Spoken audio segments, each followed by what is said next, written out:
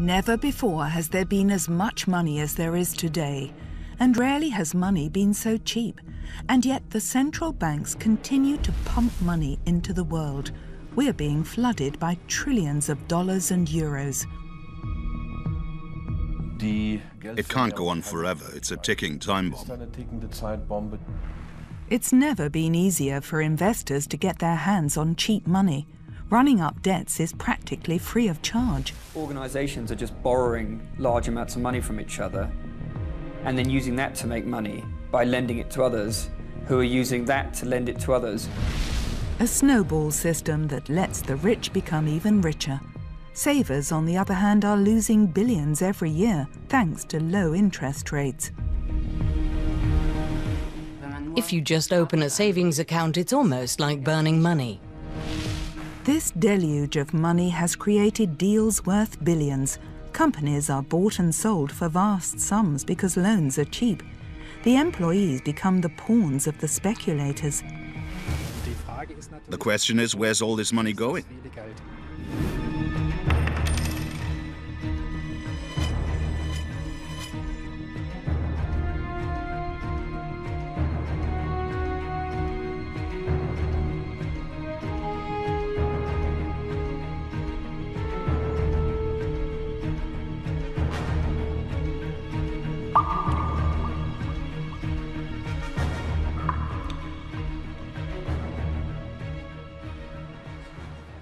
We're in Bad Bodendorf in western Germany.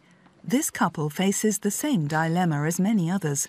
What to do with their savings in this world of low interest rates? Karl-Heinz Eich, a recently retired court bailiff, knows all about money and debts. His life insurance policy is due to pay out soon. How should he invest the money? In a house? They've already got one. There's a lot at stake for the cycling enthusiast. He and his wife want security in old age, as well as a good time. I was hoping that after the payout, I'd be able to invest the money again and earn interest, which could be added to our pension. But that plan isn't going to work out.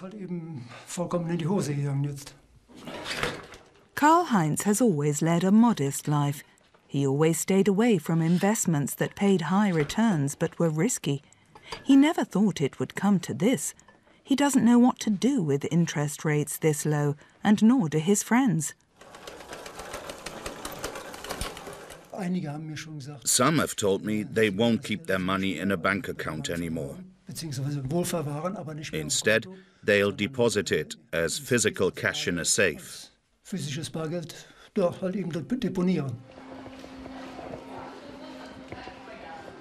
It's barely worth going to the bank. Interest on savings is almost zero, at just 0.01%. That means that he gets 1 cent for every 100 euros per year. What's happening with his money?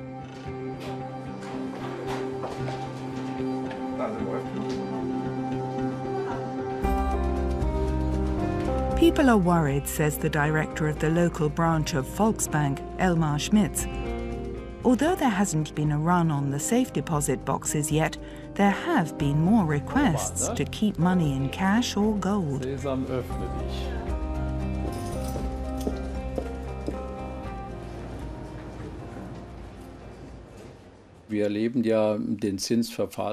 We've seen a continuing fall in interest rates over the past 8 years. I'd need a crystal ball to tell you whether it'll stay like this for long. I think we'll have this situation for another 2 or 3 years. After that, things will change again. But we won't have the interest rates we had 10 or 20 years ago.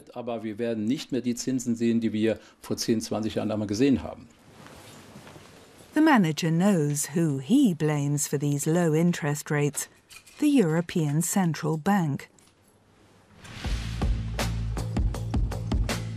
The remit of the ECB is clear: price stability. It uses the base rate as its tool to deliver that, and it's been lowering the base rate steadily ever since the financial crisis, down to zero. Savers are left by the wayside, but countries with high levels of debt, such as Greece, are able to get their hands on cheap money. So too can ailing banks in southern Europe. The cheap money is supposed to fuel growth. By buying government bonds, the ECB has pumped additional trillions of euros into the markets. Otherwise, the system would face potential collapse. The price of all this is a deluge of money. The money has to go somewhere, into shares and real estate, which continue to rise in price. The result is a massive concentration of wealth right at the top. Bill Gates, the world's richest man, has a fortune of 65 billion euros.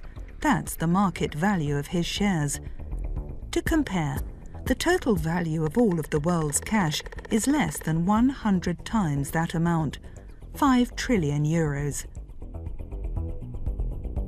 The value of all goods and services created every year around the world is 75 trillion euros. That's the real economy. The world's debts are far higher than that. States, businesses and private individuals all have debts. A world living on credit. 705 trillion, that's the value of all derivatives, the speculative financial bets on the future. They've got almost nothing to do with real goods anymore. To recap, this is the fortune of Bill Gates.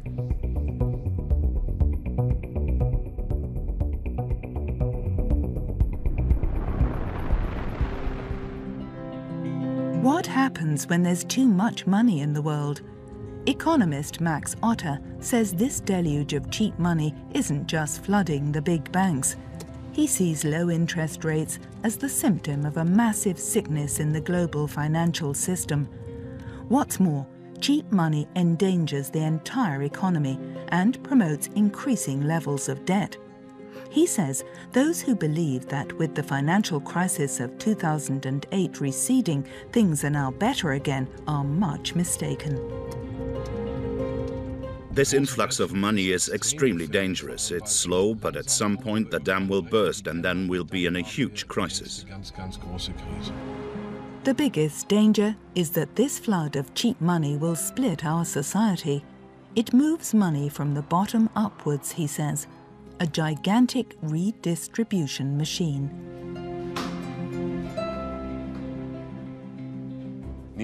Low interest rates are demanded by many economists.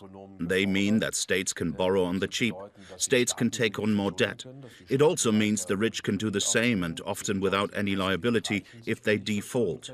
If I, as one of the super rich, buy a business, then I'm only liable to the extent of my holding, not with the rest of my wealth. That's a blatant injustice compared to middle-class families and regular people with home construction loans. This flood of money doesn't just save states and banks, it also favors the rich, who use this cheap money to buy shares, companies and real estate with rapidly rising values, while the financial investments of ordinary people lose value. The middle classes have savings and insurance policies, and these investments are the losers in a low interest rate world. Poorer citizens suffer because real estate prices are going up and therefore rents too.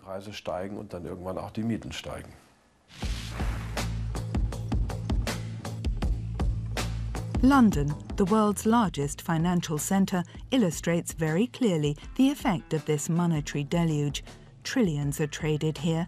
300,000 employees in the financial sector are trying to turn money into even more money. London's own real estate prices are skyrocketing. All the major banks have offices here. This is where the money of the world's rich is invested.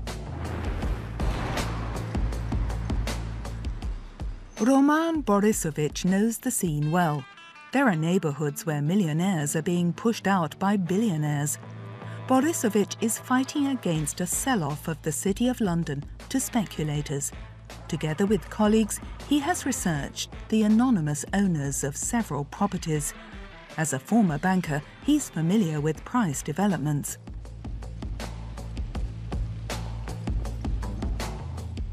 Well, these are used houses, and again, depending on the size, it's difficult to say how deep they are. But anywhere between 3 to 5, maybe 5 to 7 million in this particular area, 5 to 7 million pounds. Now, if you think about mews houses, this is a family place. Just think about what kind of family can afford to buy a house for 3 to 5, even for 5 to 7 million pounds.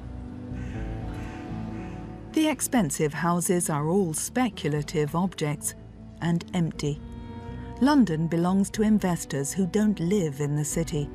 Roman Borisovich discovered that this townhouse was sold to a Ukrainian billionaire for £66 million.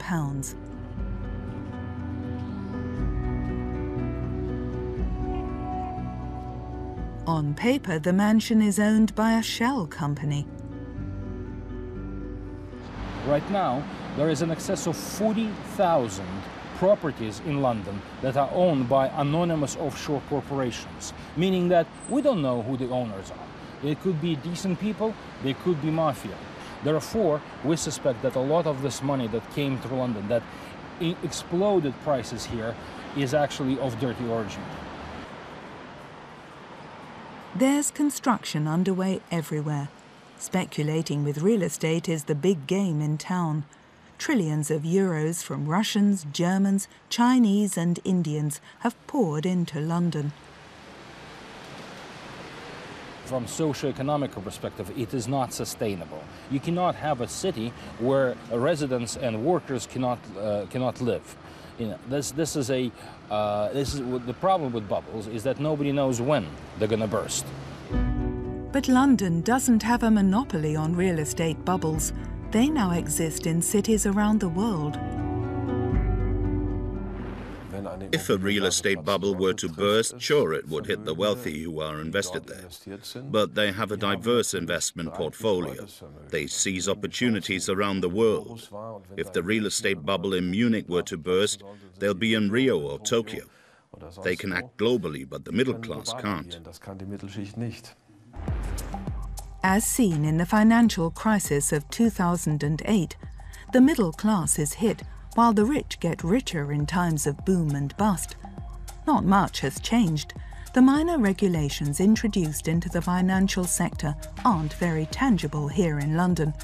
The speculators are looking for new ways to make more money in the world's #1 financial centre.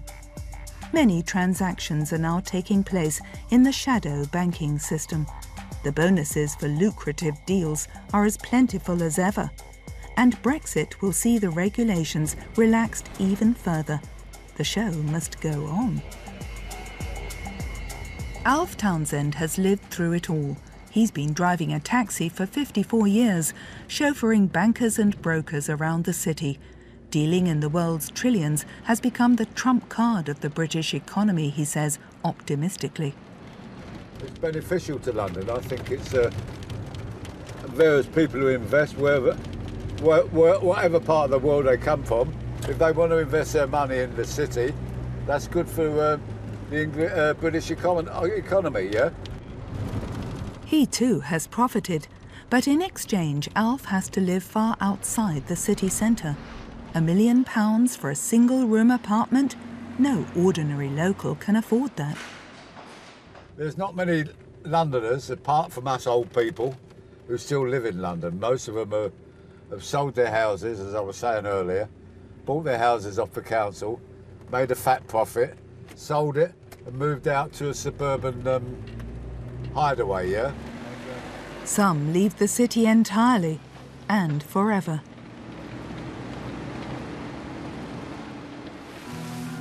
Geraint Anderson was one of London's financial stars. He now lives in Wales. He paid the same for his farm as he would have to pay for a tiny single-room apartment in downtown London. But that's not the only reason why he came here. He's had enough of the financial excesses.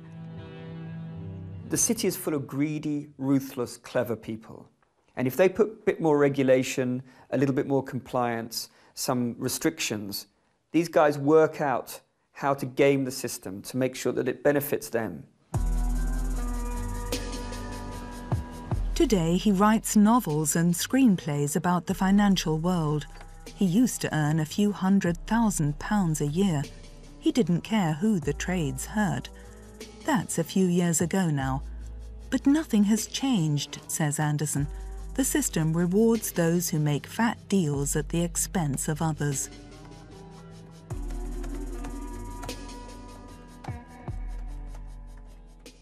I make lots of strange gambles, incredible reckless decisions, but they come good.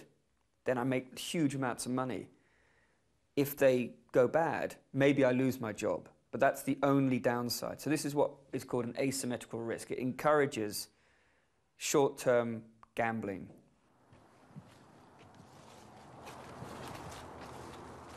Anderson is certain that the financial system will keep growing and sprawling. The prospects of big profits, the low interest rates, the deluge of money. The former financial insider believes these elements make for an explosive mix. Therapeutic. The Ponzi system that exists is such that organizations are just borrowing large amounts of money from each other and then using that to make money by lending it to others who are using that to lend it to others, which means that you have a system where ultimately no one's really got the money that backs up all the money that's being lent out.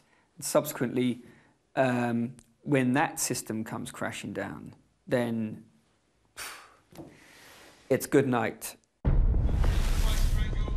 A tax on speculative financial transactions could slow this merry-go-round. However, this financial transactions tax would need to be introduced globally. But even the small-scale version with just 10 EU states failed after years of negotiations, even though German Finance Minister Wolfgang Schäuble personally pushed for this tax. But Britain was against it, and will be even more against it in the future. London as a financial centre would suffer. That's most regrettable, because this tax would be the necessary surgery for the sick financial system. The ECB and other central banks flooding the world with cheap money isn't a cure. It's just pain relief, and in the long run, it has serious side effects. The entire setup is a system that keeps saving itself temporarily, but at some point it will inevitably fall apart.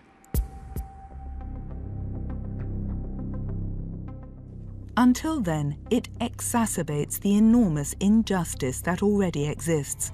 Those who have benefit. A handful of super-rich individuals own as much as the poorer half of the world's population combined. This flood of money is increasing the gap between rich and poor even further. People like these are struggling at the hands of low interest rates. Karl-Heinz Eich and his friends are worried. In the past, the world was a veritable paradise for savers. The economy was booming and interest rates were high, even if inflation was too. Nevertheless, successive generations lived by the motto, those who save get more out of life. In the past, you could rely on a certain interest rate for your savings account. You could live with that. But not anymore. In the 70s, we got a fixed rate of 7%. For a short while, we got 11%. Karl-Heinz Eich has an appointment with his financial advisor at the bank. What should he do with his money?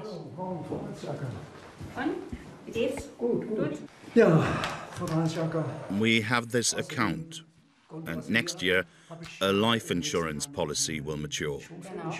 What can we do with this money?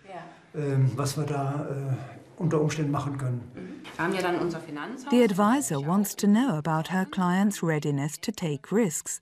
He's actually more risk-averse and wants to invest his insurance money as broadly as possible. Every day it sits in the savings account, it loses purchasing power, and he knows that. Since you're getting almost no interest, we have to see where we can generate a return. And that means stocks and shares.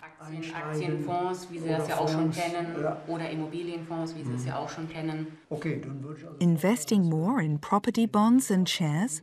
That's what his bank advises. What else can he do in times like these?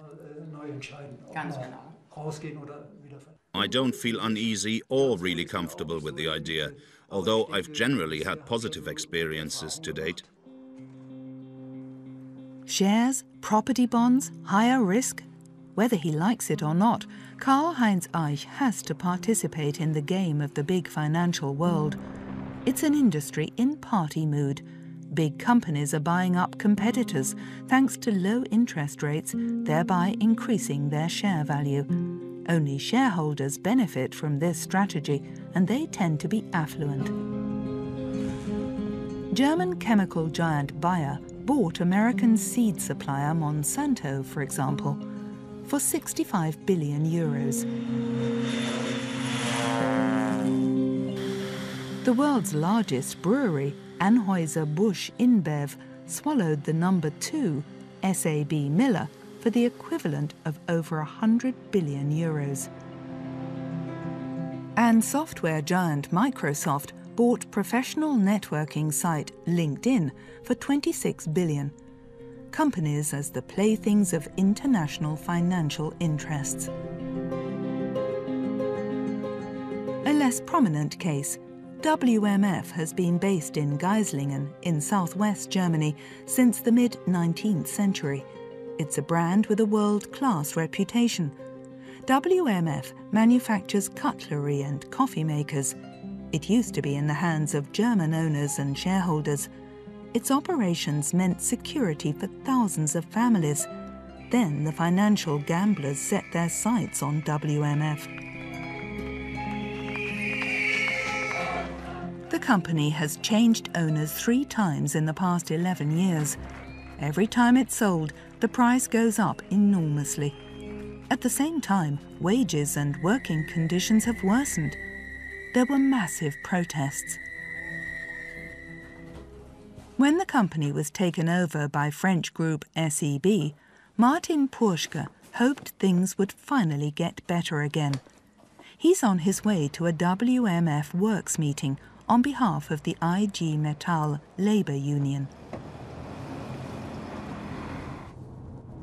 He thinks it's symptomatic of today's age how easily a deal worth billions is made. The investors at the big banks can get their hands on cheap money, no problem. The new owner paid 1.6 billion euros. It's so easy for investors to buy and sell businesses and achieve huge profits. You'd never achieve that through a company's day-to-day operations. The question for me is, to what extent is it harmful when jobs become a pawn in this game? Inwieweit es schadet, zu was zum Spielball auch die Arbeitsplätze werden. A works meeting during unsettling times at WMF.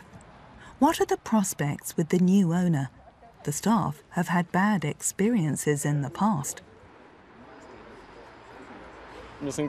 We've been milked like a cow, bled dry. When there's nothing left to get out, we're sold off. It's been that way for years. Everyone lines their pockets. We can only hope the company survives and that calm is restored. At least the employees are told today that the new buyers do not intend to cannibalize WMF further before selling it on.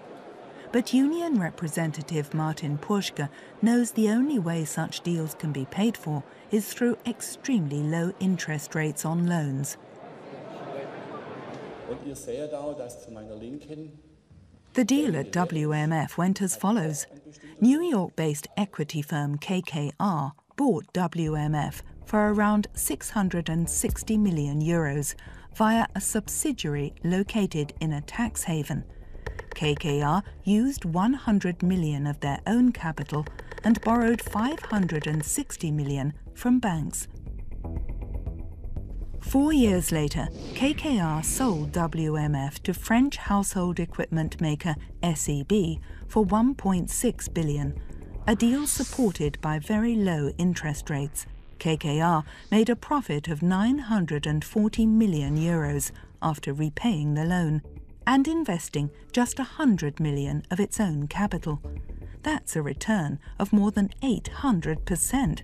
A lucrative deal, but only for KKR shareholders. That's possible because at the moment there's enough money on the global market. Other investors are able to pay such prices. If the money weren't there, they wouldn't be able to shift such volumes. Loans for almost nothing. That's the flip side of the money deluge. Financial investors do deals with huge sums that would have been unthinkable in the past in a regulated financial system. Today, many wish for a return to those times. The deregulation of the financial world has a long history.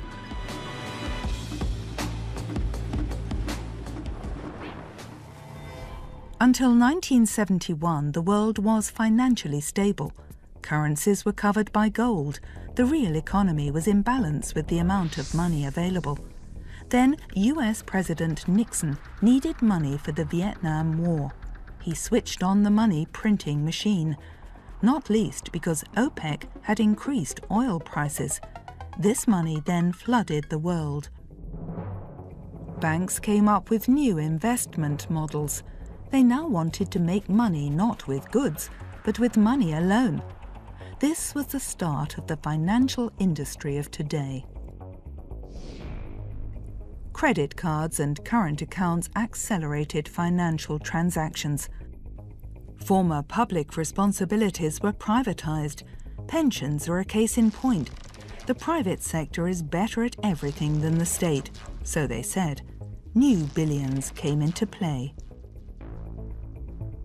In the 1980s, Margaret Thatcher deregulated the banks in London. Bill Clinton did the same later on Wall Street. Chancellor Gerhard Schröder in Germany then also bought into the deregulation philosophy. Money was to earn money and thereby create growth. The global casino was open for business. The path of liberalization was a mistake. It's the wrong word, too. If you deregulate markets that need to be regulated, then you create chaos. You unleash an avalanche of money onto the world. You can call that liberalization, but it was a policy that benefited only a few people, namely the rich. It has caused a lot of problems for the world. The liberalization, or deregulation, allowed the deals of the banks to explode. They now acted internationally. Major banks have become investment establishments that fund huge deals. More and more money goes into speculation. That's where the big money is made. This has less and less to do with the real economy. Are the central banks alone responsible for this influx of money? Or where does it all come from? Economics students in Siegen, Germany, are investigating just that. What do people know about the origin of money? That's what they want to find out. We're from the University of Siegen. We're doing a research project about money. What does money mean to you? You can't do anything without money. Where does the money come from? Not from me, that's for sure. How is money made? Through work, of course. I'm not sure. In banks. By the state. I couldn't tell you. The responses were sobering. It was really varied. A lot of people had no response at all. Some said the bank or that it's just printed, and some mentioned manipulation. But most had no idea.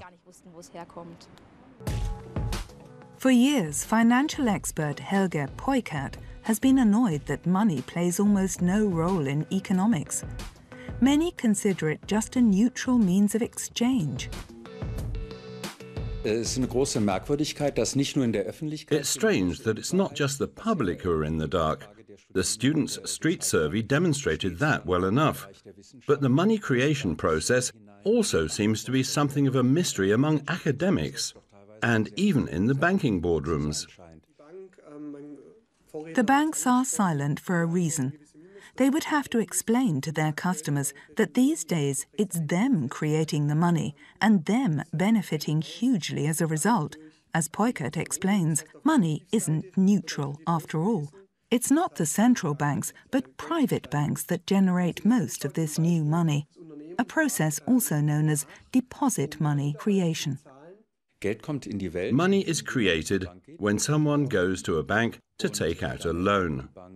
The bank opens an account and issues the funds. It's then in a contract with the individual who's taken out the loan. The bank hopes that person will pay it back someday. That means the original impulse to create money comes from private banks.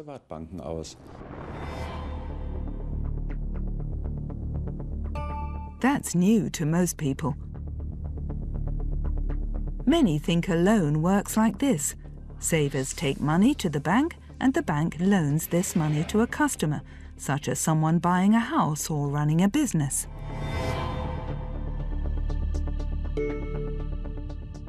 But that's not the case. If someone has savings, their money is parked in a savings account. The advantage for the bank is that person can't just take it out. When the bank issues a loan, it's created from nothing. These two processes really don't have anything to do with each other, even though it looks that way, and even though that's what the textbooks say. This is how it works. A customer wants to take out a loan for 10,000 euros. The bank has to deposit between 1 and 3%, so at least 100 euros, with the central bank. That's it. In return, the bank is allowed to transfer 10,000 euros to the customer's account at the push of a button. The bank generates 10,000 euros of electronic money from 100 euros, and in return, it collects the interest. This creation of deposit money is a license to make money. The banks are happy, of course, that they can do this, because that gives them a free rein. They get to keep the profits, the seigniorage. That's a few billion every year. Who'd want to miss out on that? Definitely not them. Private banks basically create new money as they wish. And that used to be the privilege of the mint, of princes and governments. It's a privilege to create money and therefore profits out of nothing. This privilege has been in the hands of the financial industry for a long time, and in recent years it's been unchecked. Is that really such a good idea?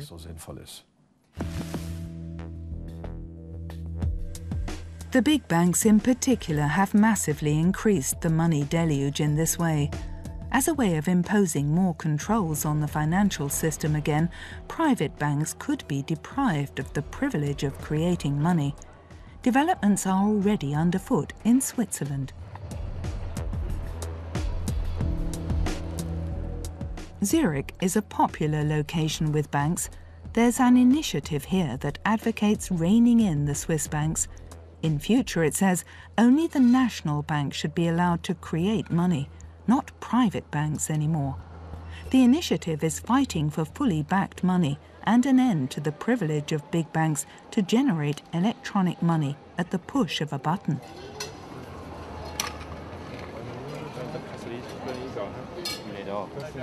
Reinhold Haringer used to be city treasurer in St. Gallen.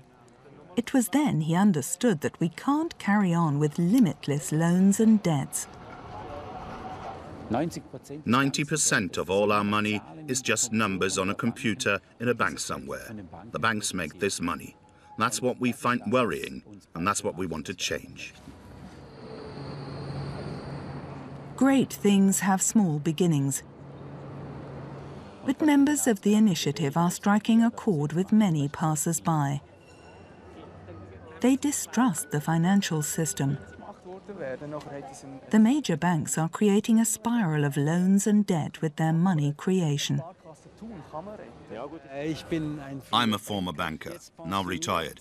I can't say that with pride anymore. They're casinos now.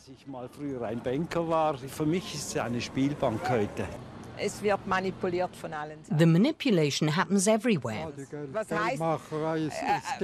We and the future generation are being robbed.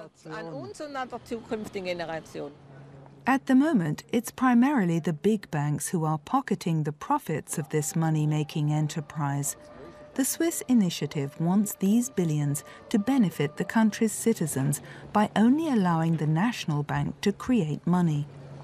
We want to take away the right of banks to create money, but we're not taking away a line of business. They'll still be allowed to lend money and manage assets and oversee financial transactions. The banks get to keep all of that. They want their national bank to play a key role in the future.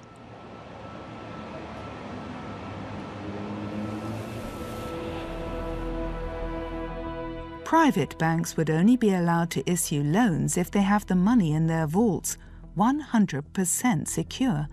Private banks would not be allowed to create deposit money anymore, and the profits from this privilege would also benefit the national bank. The general public are the winners. The national bank is obligated to look after their well-being.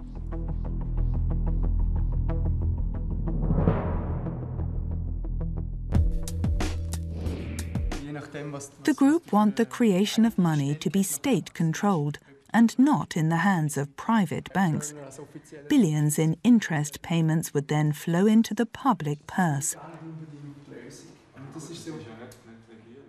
I support these various initiatives. Banks wouldn't be able to create new money.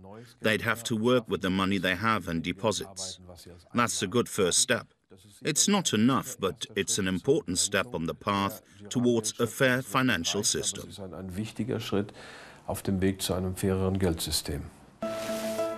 It appears absurd. On the one hand, the world is flooded with cheap money, but at the same time, some places have none. The places that don't offer big profits right away, but that in the long term would benefit the future of our society.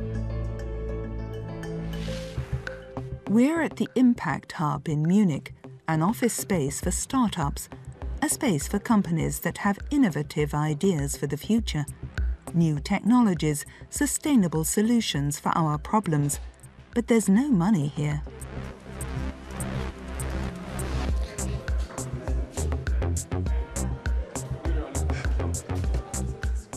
Laurin Hahn and his team are working on a car for the future, for example.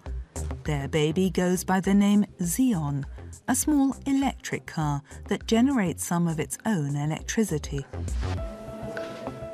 The city runaround is designed to access electricity from the well-protected solar cells on the car body.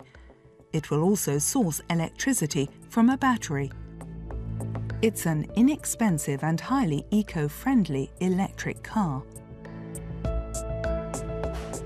Developing the Xeon costs money, and no bank wants to stump up this money, says Laurin Hahn.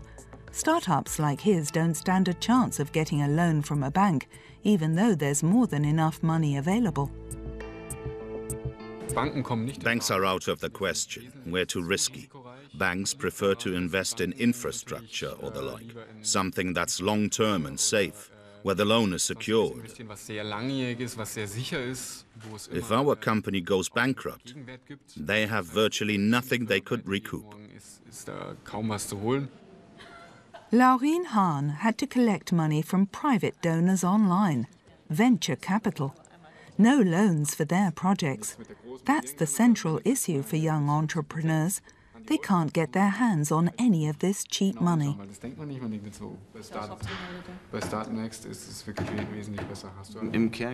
the end of the day, it's not about money, but about creating opportunities so that people who want to do something can do something.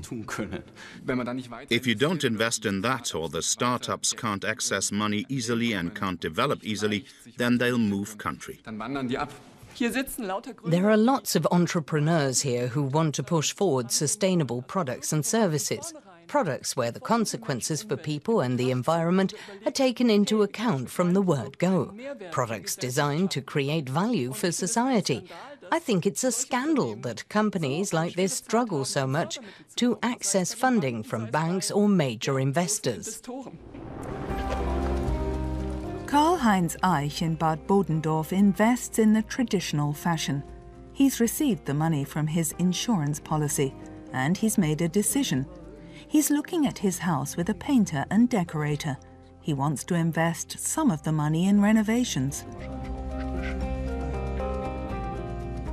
A fixed asset investment, a strategy to circumvent the low interest rates. Karl-Heinz Eich has realized in recent months how important it is to pay attention to money matters. The times when we could hand over our responsibility at the cashier's desk are over. Maybe he'll be fortunate, but one thing is certain: the sick financial system is going to cost us a lot of money. I don't think anyone will come out of this situation unscathed. We've been living on loans. There will be wealth destruction. The current financial system is very likely to lead to the next disaster. We need a different system.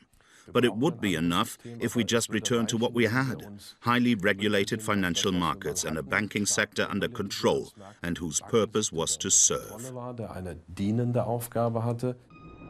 We have to rein in the world's financial system, but exactly the opposite is happening in the United States under Donald Trump. To make the system safer for people, a system like that envisaged by the Swiss initiative could be one building block. In particular, states have to reduce their massive debts.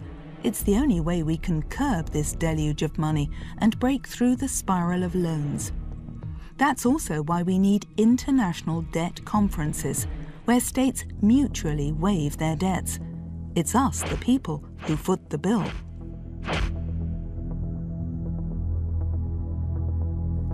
Big banks must cover their loans with more of their own capital than they do today. There needs to be a global tax on financial transactions, and money needs to go to places where it benefits society for our future's sake. The interests of the financial industry have determined developments in politics and society for far too long. Trump and Brexit mustn't be allowed to fuel that even further. Money is far too important to be left to the banks alone.